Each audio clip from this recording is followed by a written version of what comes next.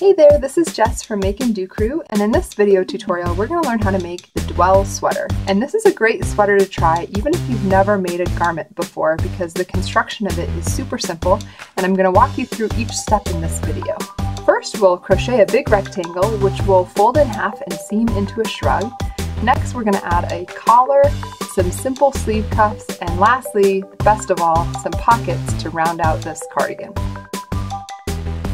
The supplies we're going to use for this sweater are Lion Brand Woolies tonal yarn, which is a category 5 bulky weight yarn, as well as a size N hook, or whatever size you need to achieve the gauge that's listed in the pattern. You're also going to want to be able to reference the written pattern, which can be found on my blog, which is makeanddocrew.com, because we're going to talk about how to make the size small medium in this video, and the same concepts apply to the larger sizes, but you're going to want to reference the written pattern for details on the stitch counts and the number of rows you need to work. So the main rectangle is going to be worked in the zeros and crosses stitch, and this one looks a little bit complicated, but it's pretty simple once you get the hang of it. And it's a 3-row repeat where we're going to work 1 row of a double crochet chain, and it's going to create these little windows here. And then the next row is always going to be a cross. So it's a stitch that kind of looks like an X, and that's just made with 2 double crochets. And then we're always going to follow that by a row of single crochet. And we're going to repeat that pattern for the entire rectangle. So you can reference the written pattern for the number of chains you need to start with to make the size that you'd like, but I'm going to make a smaller swatch here just for the sake of simplicity. Alright, so the zeros and crosses stitch in general always calls for a multiple of 2 stitches plus 1, and then we're going to add 3 for the base chain. So I'm making a much smaller rectangle here than the written pattern calls for. So I've chained 16 total chains. And for row 1, I'm going to work a double crochet into the 6th chain from the hook. So that's this one right here. I'm going to yarn over and double crochet. And then what we've created counts as a chain 1 space here, and this is a double crochet in the pattern. That's what it will count as. So I'm going to chain 1 and then skip the next chain down here so I can double crochet in the next chain.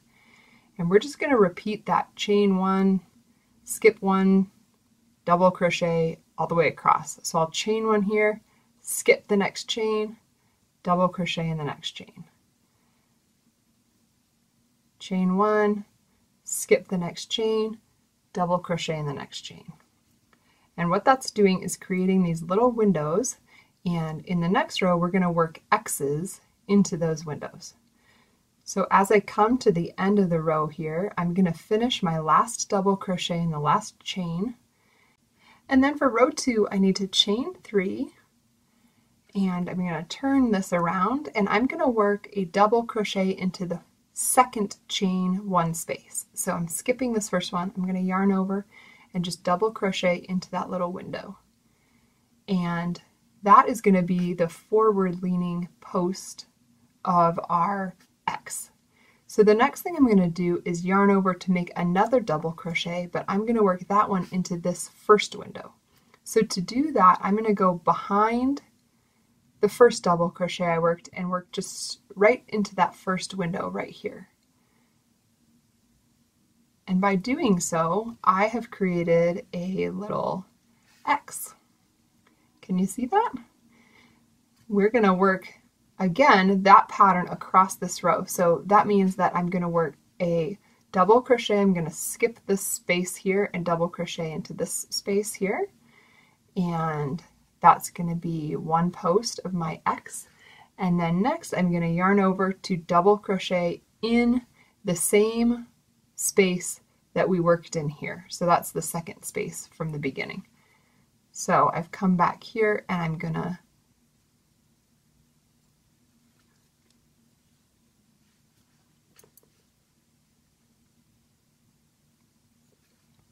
And for row 2, I'm going to chain 3 and turn my work, and then we're going to be working X's now into these chain 1 spaces. So for the first one, I need to skip the first chain 1 space, yarn over and work this double crochet into the 2nd chain 1 space. And then that's one leg of our X here. We need to make another one that goes this way. So I'm going to yarn over, and this time I'm going to work a double crochet into this first chain 1 space. And we're going to just do that behind the first double crochet we worked so that the yarn doesn't get tangled around that double crochet. So I'm just going to go right back here, go in that chain one space, yarn over to make my double crochet, pull the yarn up, and complete that double crochet right here at the same level as the rest of my work. So you can see that created a little X, and we're going to repeat that pattern across, making X's whose legs crisscross in each of these little windows. So each little window, except for the first and last one, should have 2 legs in it for the X. I'll show you what I mean. I'm going to yarn over here and work into the next chain one space to make my double crochet, and then I need to go back and cross it, so I'm going to work into this second chain one space here. So I'm always going forward and then going backward. So I'm going to yarn over, move this out of the way, and I'm just going to tuck it in right here to grab my yarn again and complete the double crochet right behind the first double crochet of this X.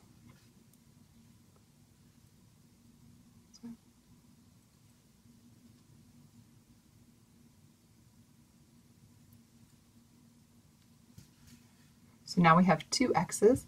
I'm going to repeat that again. I'm going to go into the next chain one space, work my double crochet, and then I'm going to yarn over and go behind that double crochet to work back into the chain one space behind it. So we've got these X's, and we're just going to continue in that same pattern until the end of the row. And at the end of the row, I've worked my last X right here. I've used up the last chain one space, and the last thing that I need to do to finish off the row is to work a double crochet into this turning chain that we started with in the previous row. So I'm going to yarn over and work a double crochet right there, and those are sort of like the pillars at the end of the row. So that's what's going to form the clean straight edges of our rectangle. Now we're going to work a row 3, which is quite simple. We're just going to chain 1 and then single crochet in each stitch across the top of these X's.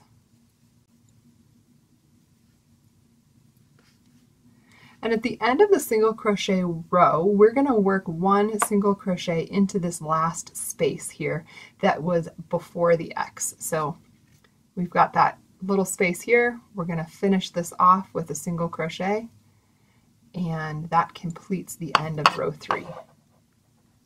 For row 4, we're going to do something that we did already, which is work these little double crochet chain 1 windows across. So to do that, I'm going to start out by chaining 4, and that counts as 1 double crochet and 1 chain 1 space. That'll be the first leg of the window. So I'm going to yarn over, and I'm going to skip this first single crochet and the second single crochet because this is counting as our first double crochet. So we don't need to work in here. This is going to be our little space of the window, and then this is the 3rd stitch. We're going to double crochet into that. And then again, we're just going to chain 1, skip the next single crochet, and double crochet in the next stitch all the way across the row. I'm skipping this one here, double crocheting here, chaining 1, skipping this one, double crocheting here, all the way to the end of the row. And at the end of the row, there's something that is very important to pay attention to, and that is that it's going to look like all you have left is 1 stitch, which doesn't fit the pattern of skipping 1 stitch and double crocheting. But in this case, we're actually going to work our last double crochet into the turning chain from the single crochet row. And that's kind of different than you would normally work, but that allows us to finish off the row evenly, and now we should have the same number of little windows as we had in the first row. If at any point you're confused on where you're at, or if you think you messed something up, you should know that you should have the same number of windows all along. There's no increasing or decreasing in this sweater. So that is all that you need to know to work the 0 and crosses stitch. You're going to repeat these 3 rows, the X's, and then row 3 where you single crochet, and then row 4 where you make the chain 1 space double crochet windows. And you're just going to repeat those 3 rows to create the zeros and crosses stitch. So now you're going to want to reference the written pattern because it will tell you how many repeats of rows 2 through 4 you want in order to create the size rectangle that you need for your sweater. And then after you finish that rectangle, I will meet you back here for the rest of the sweater. Okay, so we finished off our big rectangle ending with a row 2. So I've taken that row, the last row I completed, and fold it in half so that now the last row I completed is touching the first chain that we started with. So that makes a rectangle where the stripes are running horizontally. And what I've done here is use stitch markers to pin the side, and this is what we're going to seam, and right here will become our armhole. So you're going to want this stitch marker to mark where you stop your seam, and it should be 5 inches from this fold. So that should place it in this is a row 2, it's an X row. So there's an X row at the fold here, and then there's an X row right here, and it should be in this 3rd row of X's. So that's on either side, it should match up, and we're gonna stop our seam. We're gonna start here, and we're gonna stop it right before we get to these X's. And we're gonna do the same thing on both sides so we have the same size armhole. And as we work this seam, we're going to want to make sure that we're keeping each row lined up. So for example, this little row of windows here, I'm going to make sure that's lined up right here. Similarly, I'm going to make sure that this one is lined up right here, and that's going to make our stripes go across and the seam be basically invisible on the sweater.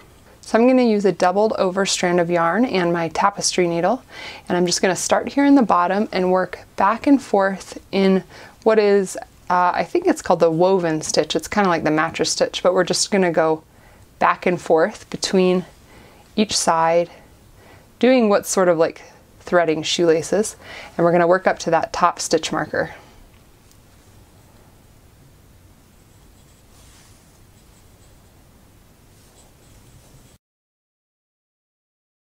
Now that I've got the seams done, I turn the sweater right side out so that the seams are on the inside. It just makes a little cleaner edge right there. And it's kind of hard to see because the camera angle isn't wide enough, but I've laid the sweater out and the sleeves are at each corner over here. So what that creates is a triangle on each side, and that's going to kind of be the dolman sleeve, and this will become the edge of the collar. So what we need to do now is attach our yarn down here and then work the collar up around this edge, and then what you can't quite see over here is it's going to come back down over to this edge. So I've placed stitch markers at this point where the side collar edge intersects with the bottom of the sweater. There should be a double crochet there right at that point that you're going to want to put a stitch marker in so you know where to start and stop the collar. And if you're right-handed, you're going to attach your yarn on the left side over here, and if you're left-handed, you're going to attach your yarn over here. And if you remember from the pattern that we used for the rectangle, we're just going to repeat that for the collar. So before, when we had worked one of these rows with the little windows, then we would follow it up with a row of the X's. So that's what we're going to start with right here. So I'm going to attach my yarn right here in the marked double crochet stitch, and I've just got a slip knot on my hook here. So I'm going to yarn over, pull the yarn through, fasten it down, and from here I just need to begin a row just like I did in the rectangle pattern. So I'm going to chain 3, and then I'm just going to work over this tail as I go, but I'm going to yarn over and make my first double crochet in that second chain 1 space.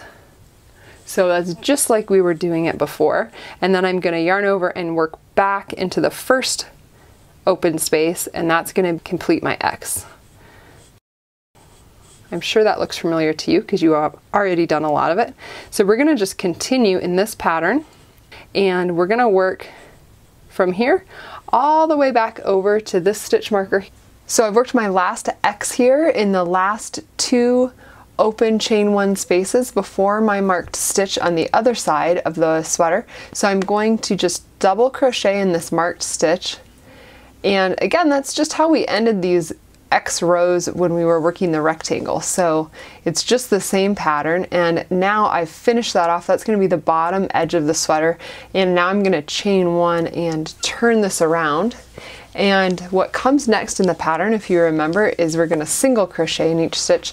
So I'm going to single crochet back along this row. It's going to go up the side of the sweater, around the back of the neck, and then back down the side, and we're going to finish this row back where the first stitch marker was. And from there we're just going to proceed like that in the same 3-row pattern to build the collar.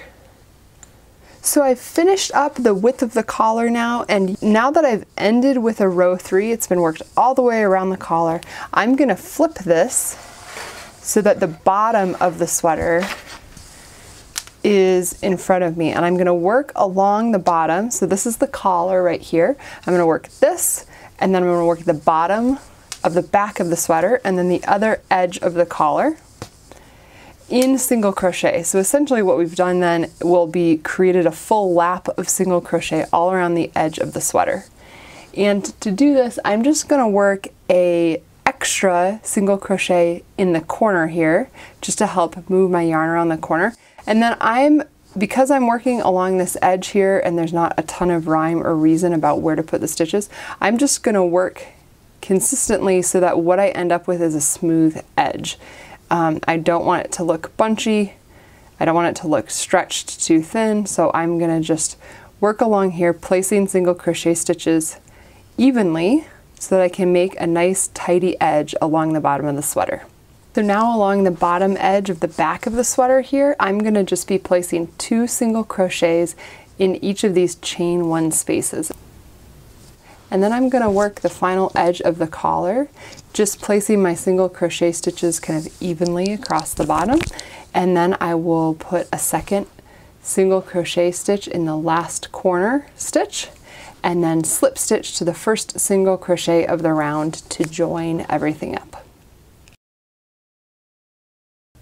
So next we're going to add a little cuff at the end of what will be the sleeve, and that's going to be worked in the bar stitch, which will create this ribbed look here using single crochet and post stitches.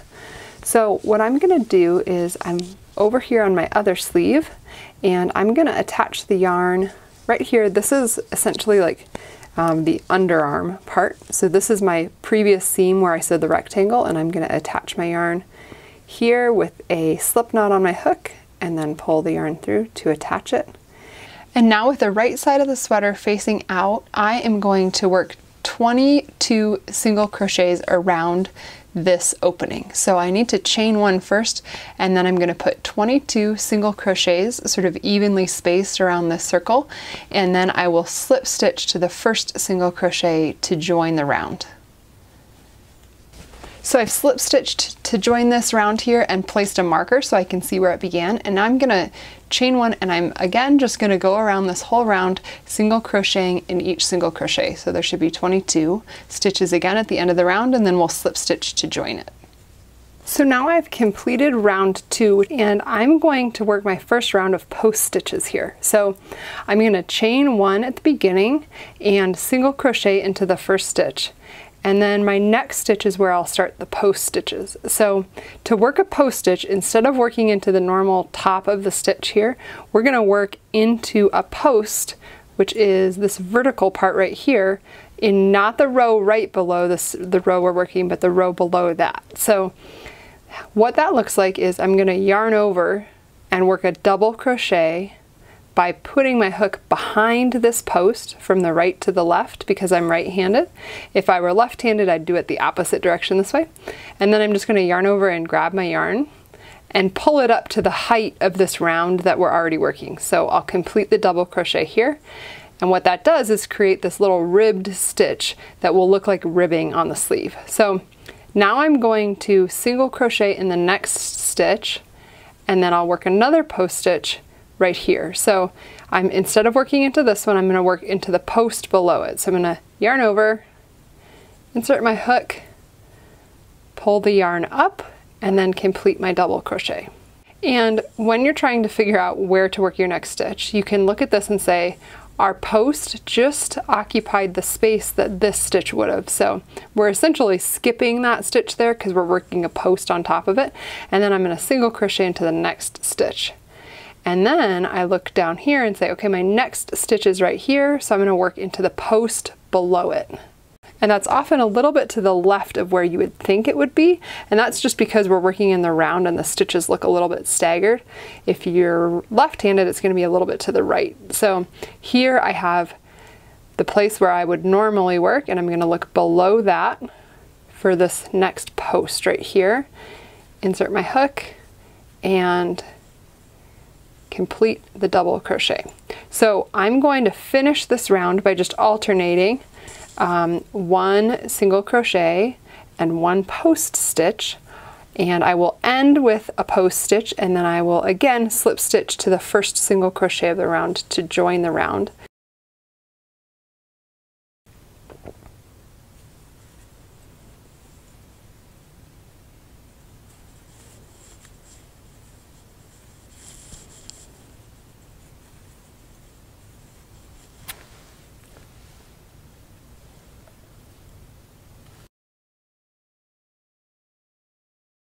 For round 4, we're going to work another round that's just single crochet. So I'm going to chain 1 and then single crochet in each stitch and slip stitch to join.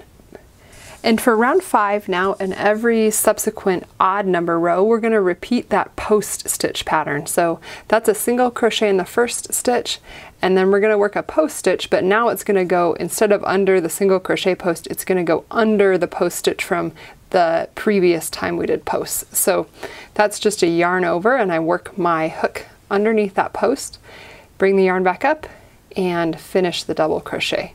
So then I'm going to single crochet 1, and then do this double crochet post in the next stitch, and I'm going to repeat that all the way around. Each time here we should have 11 posts in the smaller size of the sweater. And to continue to make the sleeve, now we're going to work just repeats of rounds 4 and 5, alternating those until we have a total of 17 rounds, counting from that very first round that we worked around the edge of the sweater. So that means that all the even number rounds are always going to be a single crochet round, and then all the odd number rounds are always going to be this alternating post stitch routine like we're doing here. And when you feel like your sleeve is long enough, or when you get to 17 rounds, go ahead and fasten off and repeat this exact same process on the second sleeve. And the pockets are pretty straightforward, so I'm just going to talk you through them because they use all the same skills that you learned to make the shrug. It's just a smaller rectangle now. So we're going to want to make 2 of these, obviously, and to make the pocket, we're going to work the same pattern of rows that we worked in the rectangle. So just reference the written pattern for that and know that it's all the same things you did in the big rectangle.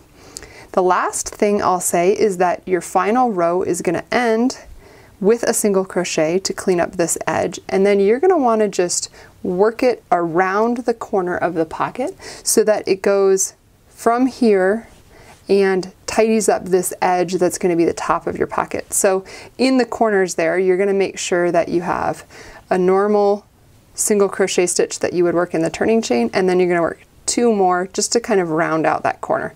And if you need to adjust it a bit just to make your rectangle look good, feel free to improvise. So I would just recommend keeping a long tail when you finish your pocket so that you can use that same strand of yarn for sewing your pocket to the sweater. And I have my sweater laid out here. It's kind of hard to see, but this is the front collar part. So this is the bottom of the sweater right here.